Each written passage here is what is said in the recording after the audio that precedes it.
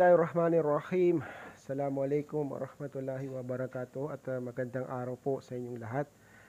Uh, Patuloy pa rin tayong magsiservisyo, magbibigay ng update sa ating mga kababayan, lalong-lalo na yung mga kababayan natin na dito sa loob ng Bangsamoro, homeland. Yung mga kababayan natin na Christian communities at yung mga kababayan natin na sa indigenous peoples, yung mga kapatid natin ni Tibo. At yung mga kababayan natin na naninirahan sa alinmang bahagi ng Pilipinas, at mga kababayan natin na nagtatrabaho sa ibang bansa sa Middle East, sa Jordan at Saudi Arabia at sa Egypt at sa anumang bahagi ng mundo. Assalamualaikum warahmatullahi wabarakatuh. Gandang araw po sa inyong lahat. Matatandaan po natin ang mga discussion natin o talakayan natin itong mga nakarang araw ay related sa implementation ng peace agreement, ang comprehensive agreement on the Bangsamoro, yung CAB, at ngayon ay nandito na tayo sa Bangsamoro Transition Authority. Ang pag-uusapan natin ngayon ay ano ba ang kalagayan ng Bangsamoro Transition Authority simula nung nagkaroon tayo ng inauguration noong March 29, 2019. Ano bang mga nangyari, no? Maraming mga kababayan natin nagsasabi na mabagal ang BARM, hindi nakakatulong ang BARM, mahinang serbisyo ng BARM, etc. Especially nung ito ay bago pa lang, no? Sabihin natin ng 2019. Ano pang nangyari nung 2020 ngayon at ano pang maaasahan natin na mangyari sa Bangsamoro Transition Authority sa mga susunod na araw. So magsimula tayo. Matatandaan natin na nanumpa sa tungkulin ang mga 80 members, no, ng Bangsamoro Transition Authority BTA.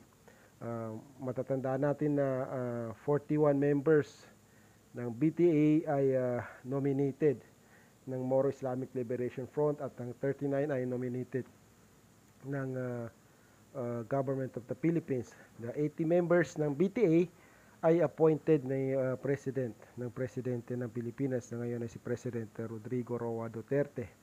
Nung una, no, bandang February, kung hindi ako nagkakamali, February 22, 2019, ay nag-oath taking ang members ng BTA doon sa Malacanang. So, yung 41 members ng MILF ay kumpleto. Then, yung 39 ay hindi kumpleto that time. May mga ilan na kulang, no? Siguro matatandaan ko mga 5 or 6 na BTA members from the government side ang kulang. So nagsimula ang BTA mga April na, no? April 2019. Marami nagsasabi na medyo nahirapan kami, no, nung una. Kasi sabi nila bakit to walang pagbabago. Maraming mga taong ganoon ang komento. Pero ganito yan kasi, no? Kung isipin natin, nagsimula ang BTA, Bangsamoro Transition Authority, noong March 29, yung inauguration, March 29, 2019. So, pag ganun month na, no, March na, so ibig sabihin, tapos na yung 2019 General Appropriation Act o yung budget ng Pilipinas, no? So, ang tanong, nung 2019 March, nung umupo ang BARM, kaninong budget ang na-implement ng BARM? Kung March na ito, ibig sabihin, nagawa na yung batas ng Pilipinas. Ang ibig sabihin yan, ang gumawa ng batas para sa budget ng BARM ay yung panahon ng previous administration ng ARM. So, 2019 na kasi, ang usually, December 2018, ang pag-akda o yung pagpasa ng batas, no, ng budget ng Pilipinas. So nag-defend si Governor Hataman para sa budget for 2019. So inaprubahan naman ito ng gobyerno ng Pilipinas. Ang nangyari bale na yung 2019, buong year ng 2019 ay budget ng ARM ang naprubahan ng Pilipinas. Considering na nag-start is March 2019. Yun ang problema namin sa BTA Parliament, no? Ang budget na inaprubahan ng ARM that time is, kung hindi ako nagkakamali, ay nasa 30 billion pesos. No, so yun ang pinagkasya namin noong 2019. Ang programa, infrastructure project at pasweldo at socio-economic development projects ay ginawa ng previous administration, ginawa ng ARM. So since wala ng ARM, na-abolish siya, so na-continue namin yung budget ng ARM. So isipin na lang natin na 24 members ng RLA, di ba? Yung assemblyman, 24 members. So naging 80 members or 76 members ng BTA Parliament. From that, tignan natin yung ratio, talagang kukulangin. No? Kukulangin yung budget. Tapos yung mga ministries pa, yun. So, meron pang isang member ng Parliament. No? Sabi niya, anong nagmi-meeting kami, nag-usap-usap kami, bakit hindi na lang gawing parang block grant yung budget ng ARM nung naprubahan noong 2018 December.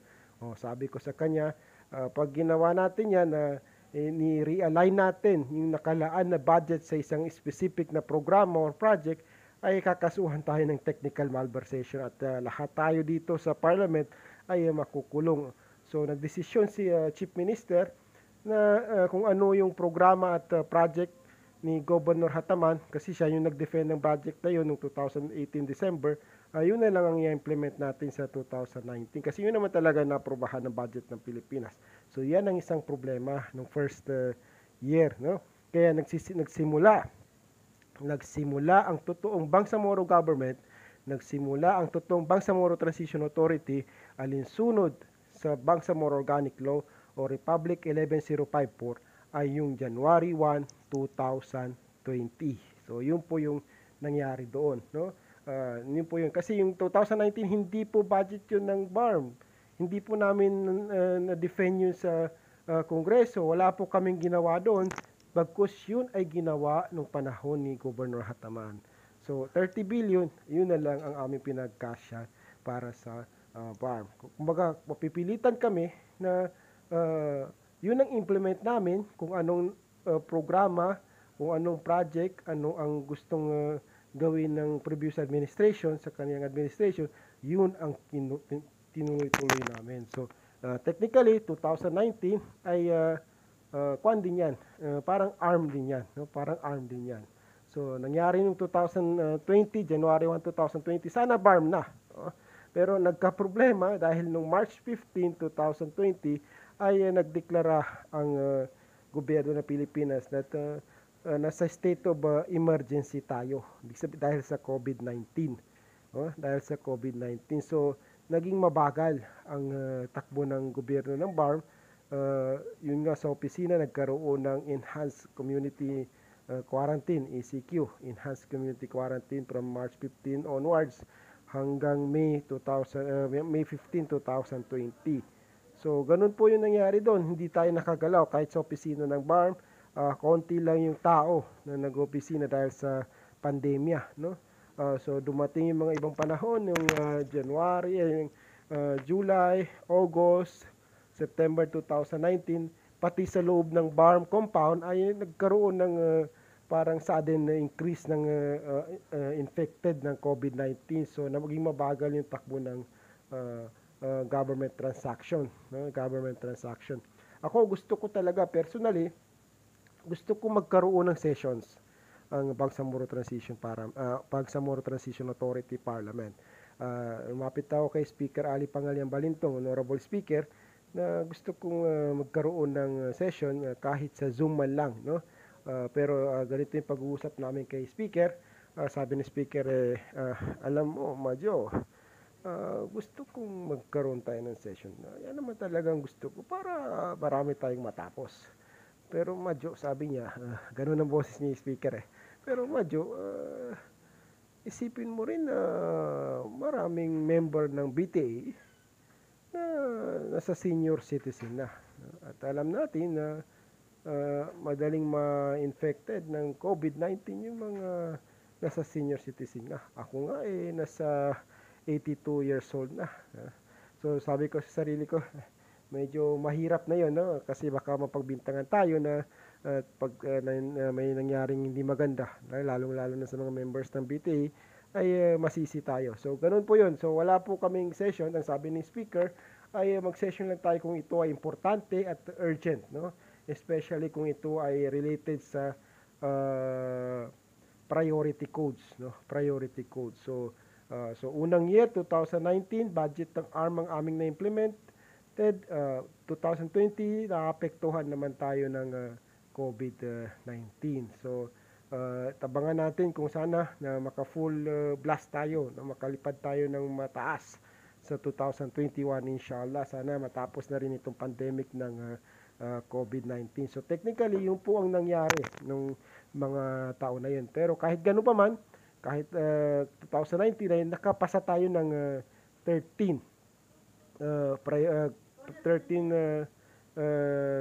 tawag dyan, laws, no? Priority legislations, 13. So, last na nakapas ay yung Bangsamoro Administrative Code, no?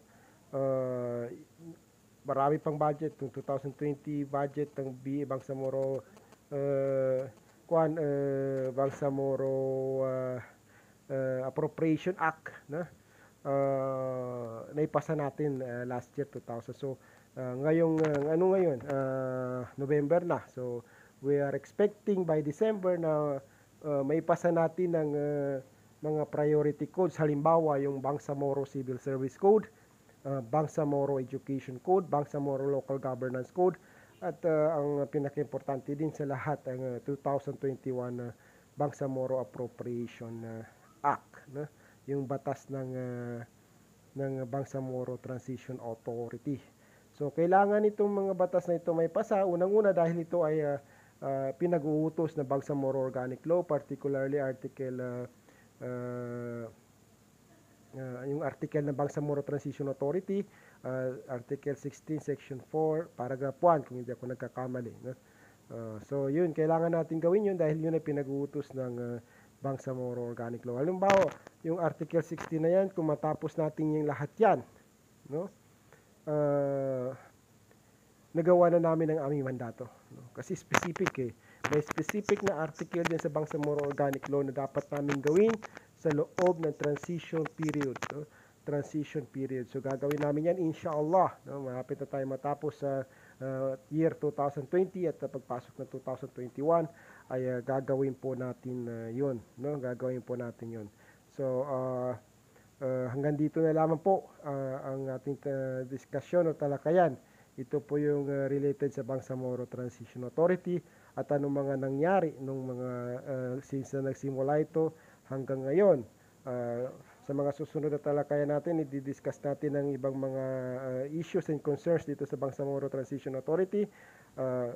Sumubaybay lang po kayo sa munting programa na ito. Inyong abang lingkod, si Atty. Lanang Ali Jr.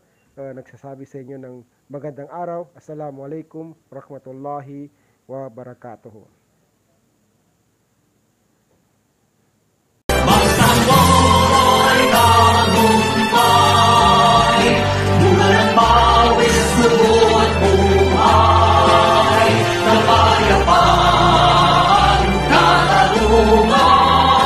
Ay ating na